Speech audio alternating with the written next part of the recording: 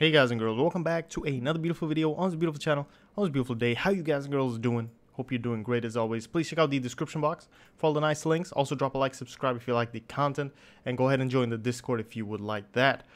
Here we are to finish off this series, or this part of the series. We're gonna finish this game. And what we did in the last video, hopefully you watched the last video, we printed out some stuff, we set up some variables, we made the game loop, and we checked if the user's guess was 0, we quit the game. Now I'm gonna keep that to -1 here, because -1 is not a valid guess, and if the user inputs -1, obviously it's deliberate and it will quit the game. We'll do more stuff in here as we go along. I'm gonna add a include here using, this is also a good thing to show off. This is where we include different libraries, either standard ones or stuff that people have created for us.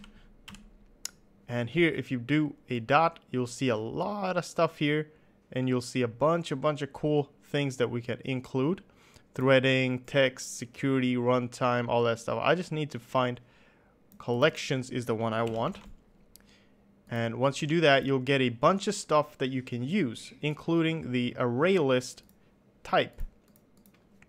And that's going to be ArrayList all number of guesses, like that, equals a new ArrayList object, empty one. The way C# works, this is also a good thing to note. The reason we're doing new here, if you're used to Java, you won't have a problem. If you're used to C++, this is going to be kind of weird. But this works by a garbage collector always running in the background. So when we do new, we don't need to delete anything. We don't ever need to delete anything explicitly, because it takes care of that. And everything we're working with is pretty much references. At least all the objects here, all the class objects are always references. If you have booleans and integers, standard types, they're not going to be references in that sense. But if you do want to use them as such, it will be possible. We don't use pointers here in C#. You can, but then you have to kind of override some stuff. But usually we just use these references. That's why we write new here. And if you just do ArrayList number of glass semicolon, that's not going to work. That's just going to be a reference. So you need to do the new here each time. And it's a really good way. I really like that, that way of coding. Now we have our ArrayList, and this is going to keep track of all our number of guesses throughout all our gameplays, everything. And in the next mini-series, where we recreate this game with classes, we're going to use this and save that in text files and then load it in as a high score list. So you can think of this as a high score list, basically. But in our case, in this mini-series, it's just going to run for 1 while the game is running. That's going to be reset. Once that's done, let's say that, let's do all the regular stuff here. So this is going to be to exit the game. And then we're going to do another if statement. If user guess is exactly equal to guess number. All right, this is going to be our win condition. Okay, we're going to do an else if user guess is less than guess number, because we need to guide the user into finding the correct number. All right, otherwise it's going to be kind of hard to win the game. And this is going to be our greater than, but there is no other, you know, operator that we can use. That's why I'm just doing else here, because that's the only thing left is the greater than part. If it is equal to, let us tell the user that they won. Your guess is correct. Okay. And then we're going to do a new line. And this is what I love about C+ or Visual Studio 2019. I'm doing stuff and it's automatically understanding what I want to do. That's why I love this application, this IDE. So it automatically added a plus here for me for another line here. Now we could have done it in a long line, but we don't want to do that, right? We want to make it nice, and I don't want to write console write several times. So I'm going to do it in one console write. I'm going to do it in write line here. So it's just a way of making it look nice. So don't freak out here. Your guess is correct. Would you like to play a game? All right, and then we're gonna do a yes or a no. And here it's gonna ask for input. And then I'm gonna do a console.write. Actually, we can, you know what? I'm just Control X that part. Right, and I'm gonna remove that new line. Sorry about that. I should have thought of this. I'm just gonna do right, and I'm gonna add this here, and I'm just gonna say play again. That looks a little cleaner. Play again. Yes, no. Like that, and then we're gonna do an input here. All right, and we're gonna do a little input here, and what we're gonna do is we're gonna create a char. Play again. Yeah, sure. We'll just do that, and it will be a yes here, a Y. Okay, if play again equals no, then we'll do end game equals true, and then we'll print out, or we'll just do end game equals true, and here we're gonna print out all the other stuff. Thanks for playing. Print out all. Print out high score list. Okay, that's what we're gonna do down here. We'll get to that later. Anyway, if you press play again, then yeah, nothing's gonna happen. Well, basically what I'm gonna do here, instead of Y, I'm gonna do a console dot read like that. Boom, and it's gonna get a character for me. All right, let's see what it's saying. It's an integer. Okay, so we need to do a let's see, convert to char, and we're just gonna do that. Boom. So it's gonna get me a character. This is gonna be a character that is reading, but it's gonna be formatted in a integer format. So the character for A, the integer for A is going to be like 29 or something. So we're gonna get that number, and it's gonna convert it to a character and put it in here, and then we can read that. Good. So if you press yes, obviously any other key but no is gonna keep playing the game. But still, we want to add a character that the user can put in. Again, here when you're putting in something that isn't correct, like if I press L, K, or 1, 2, 3 or whatever, it's gonna kind of crash. So you want to make sure you input the correct type. Once that's done, very good. Let's copy one of these console write lines, put it in here, and we're gonna say too low, try again. Okay, and the other one is gonna be too high, try again. Too high, try again. Boom. Very nice, very nice.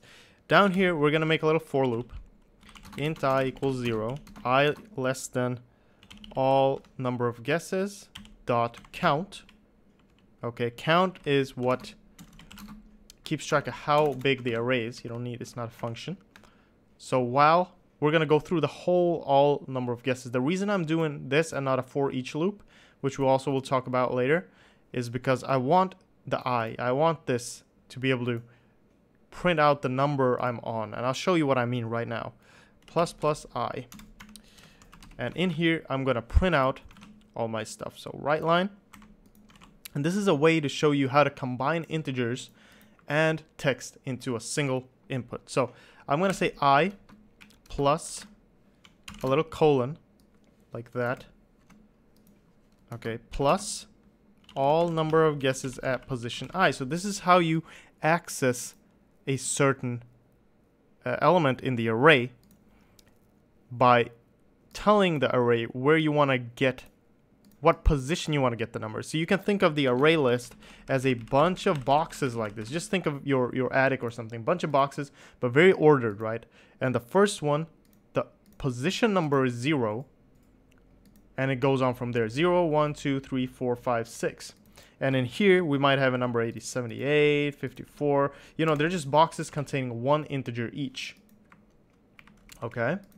Pretty much like that. And the array list, it can keep track of just about any type. So when you're creating an array list, it's going to probably start at a certain size. And when you add more stuff, it's going to automatically grow and put your information in there. So it's like a empty hole almost kind of, or just like a big attic, and you just add boxes to it and put information in there as you're going along.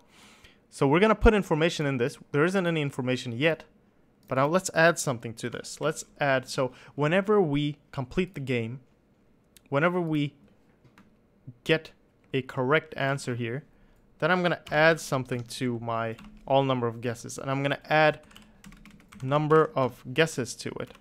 And we don't have that variable just yet. We're gonna create that in here. Int number of guesses equals 0. And anytime we do get a guess here, I'm gonna do plus number of guesses. And plus, I don't know if I mentioned that, but it's a quick way of adding 1 to your variable. It's the same as number of guesses equals number of guesses plus 1. So whatever it was before plus 1, and we'll assign that in here.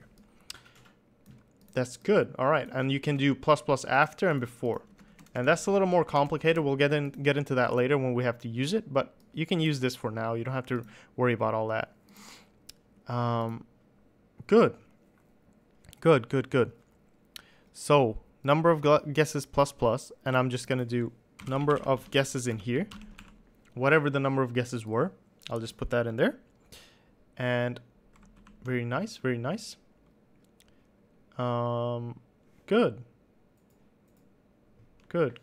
I think that is what we want to do. Anytime we win, we'll add that to the high score list. If we quit the game, it'll just print out whatever was there from before.